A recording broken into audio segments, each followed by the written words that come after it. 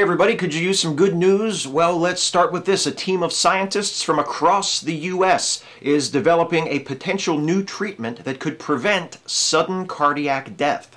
The team, which includes scientists from Harvard Medical School, Stanford University School of Medicine, the University of Colorado, as well as biotech company Myocardia Incorporated, has found a way of inhibiting the genetic mutation that causes hypertrophic cardiomyopathy, the condition that is a leading cause of sudden cardiac death. When mice carrying the mutation were given the treatment, their hearts developed normally without developing the condition. This treatment is based on the work of David Warshaw, a professor at the University of Vermont College of Medicine, who identified the mutation that causes hypertrophic cardiomyopathy 15 years ago. The paper on this new potential treatment and Dr. Warshaw's commentary on its significance are both published in the journal Science. Next up, keeping tabs on viral outbreaks could soon be easier than ever thanks to a new portable genome sequencing laboratory. Genome sequencing is an important tool during an outbreak because it allows researchers to track the evolution of the virus. But the longer it takes to get that information, the less useful it can be. That's why the prospect of reliable, real-time, in-the-field genome sequencing is so exciting. Last year, during West Africa's Ebola outbreak, epidemiologists and diagnosticians tested a genome sequencing laboratory in a suitcase, which included a lightweight DNA sequencer.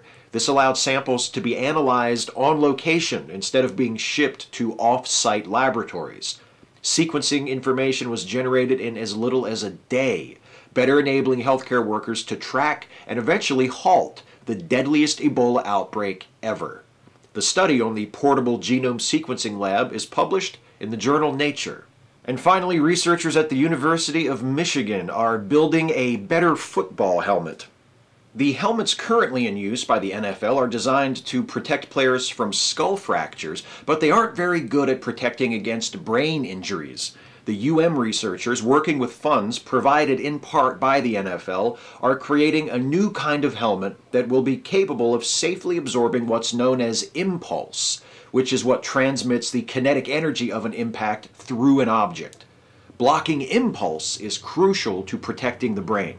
The new helmet prototype, named Mitigatium, reduced the impulse absorbed by the brain to 20% of what is absorbed while wearing a conventional helmet. It also performed better at blocking peak force, which is the skull fracturing part of an impact. Which is great news. As long as we're going to give our money and attention to a sport that requires players to get smashed in the head over and over again, the least we can do is, protect their brains and stuff. The paper on the Mitigatium prototype helmet is published in the Journal of the Mechanics and Physics of Solids.